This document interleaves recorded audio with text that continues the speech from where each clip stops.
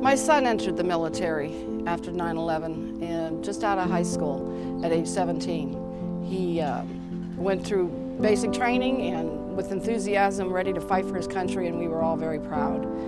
After 2 deployments in Iraq, things started to change.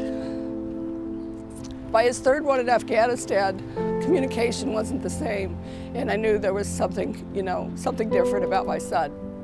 I got together with a lot of the groups, and I met Dean Heller, and he would come and check on me, see how I'm doing. You could tell that he cares.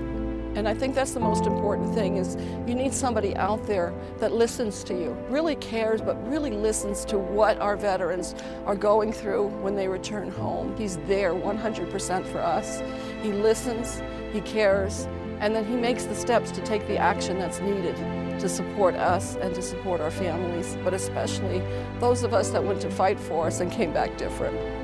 I know he cares about our veterans. I know he respects their service, and I know he's here to do whatever he can, and he listens. He cares, he listens, and then he acts.